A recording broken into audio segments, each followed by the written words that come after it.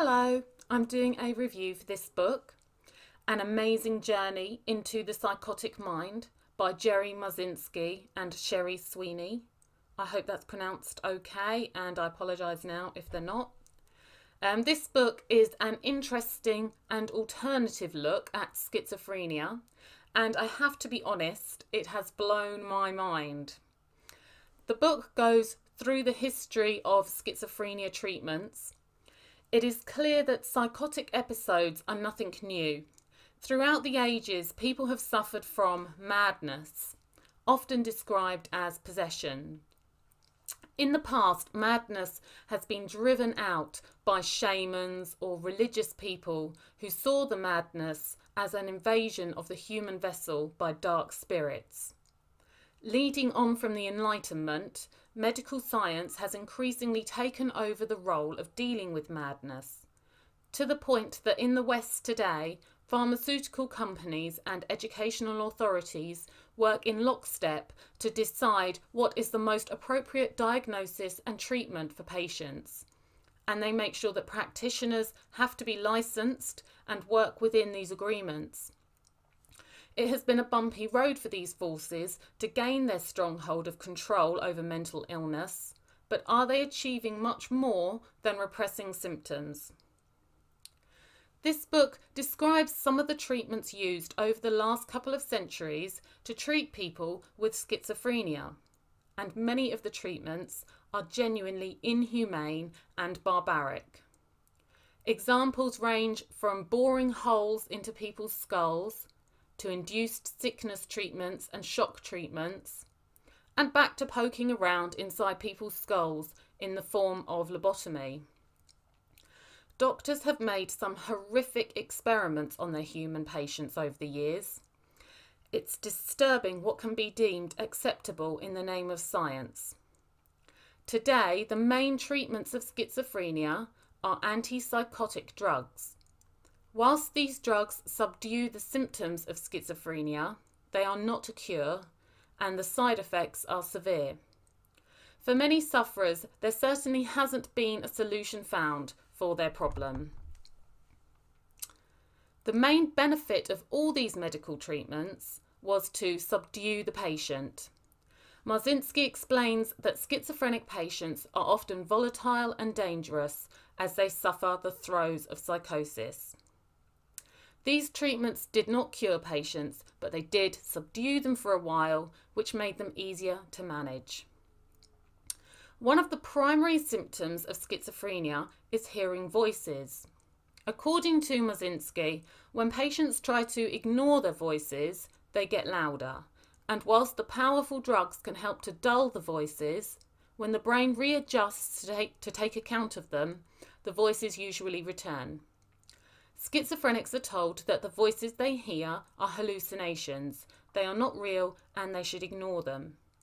Despite being discouraged by his work superiors, Marzinsky took a different approach to treating his patients and asked them more about their voices.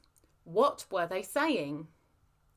After years of listening to many patients tell him about the nature of their voices, Marzinsky has concluded that the voices are not random hallucinations, they follow patterns and they do not originate within the person hearing them. Marzinsky's experiences are fascinating, frightening and convincing. We tend to accept that our internal voices come from us, but can some be put there? Everyone has had thoughts which are outrageous or horrifying and which we do not want or would never act upon. But where do they come from? Do those thoughts really originate within us? This book is written by Marzinsky and Swiney, but it also has a lot of contributions from other people who have worked in and explored this area. Between them, they share strikingly similar experiences of the voices heard by schizophrenics, experiences that are too similar to be written off as coincidence. As Marzinsky questions, if the voices heard by schizophrenics are hallucinations that only exist in their minds, then they wouldn't share the same characteristics and patterns in patients in different parts of the world or living in different ages. Many were grateful that someone was taking the time and effort to listen to their side of things, instead of writing them off as insane and telling them to take their medications. As the number of patients I questioned mounted, I noticed they were all experiencing the same phenomenon. One of my most significant findings was that the voices were not random, as other hallucinations are. They ran consistent, predictable, negative patterns. I was certain that whatever the voices were, they were not hallucinations, but the prime movers behind not only the patient's behaviour, but paranoid schizophrenia itself. It was very disturbing reading the experiences of people suffering from these voices. It sounds like hell. To be honest, the idea of having those experiences is terrifying. When I read the stories of the divine beings, I was tingling. I was tingling because I know deep down that they're true. Many schizophrenics that Marzinsky and Swiney have helped with their methods of evicting the voices have recovered, something which medical science says doesn't happen. If sufferers learn to understand that the voices do not come from within themselves and are an outside entity that benefits from their feelings of pain, misery and hatred, patients can then feel some sense of control. They are not crazy, they are being attacked. And with that knowledge, they can then fight back. The book concludes by putting forward the appeal to break the grip that pharmaceutical companies and educational authorities have on the treatment paths for sufferers, and to find more effective ways to treat people with schizophrenia. Modern science can be a powerful tool in aiding us with understanding the material world, but it is quite blind to the fact that we are spiritual beings having a physical experience. I think this is a really powerful statement and something which people need to be reminded of. Even though shamans have been casting demonic spirits out of humans for tens of thousands of years, when science came into existence around 300 years ago, the human race was swayed into believing a spiritual world that cannot be perceived or measured does not exist. I have to wonder if there is a grander picture developing where the negative entities are influencing ordinary people to unwittingly forgo all that humanity knew about spirituality prior to the advent of science. Are we saying we have scientifically proven that evil spirits are the cause of paranoid schizophrenia? No. What we are saying is twofold. One, it is the voices that drive and maintain paranoid schizophrenia.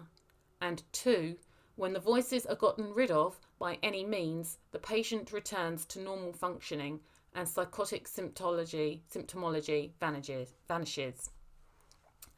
The fact is that neither the academic nor the medical establishments have listened, nor have they done any research into the voices before arbitrarily proclaiming them to be hallucinations. Those able to temporarily suspend their belief system and take the time to talk to these patients about what their voices are telling them will see the many patterns and correlations we've brought to light. This includes the question of why the contents of these so-called auditory hallucinations isn't random, as is the case in all other hallucinations. What force holds them to a consistent and unswervingly negative trajectory? What accounts for the fact that the voices are giving patients the same negative and self-destructive messages across time and space? The current pharmacological treatments are powerful drugs with many awful side effects, and they can only dull the effects of the condition. If there is another less harmful treatment that can actually cure patients, surely we owe it to the people suffering and their families to take these methods more seriously. This book, An Amazing Journey into the Psychotic Mind, brings together referenced information and facts and figures, as well as the wisdom that has been gathered from experience and personal inquiry. It is scattered with personal quotes which draw on personal experience, both working with schizophrenics and experiencing the voices firsthand. This This book was written in an informal style, which makes it accessible to non-medical people. It was very passionately written, sometimes a little heated. Although I felt convinced by the arguments, other people might need them to be a little more measured to be able to open their minds to the alternative arguments being presented. It was well researched, as well as the personal experience of the contributors. There was a lot of citations. It would have been nice to have a list of the referenced books for further reading, as many of them sounded interesting.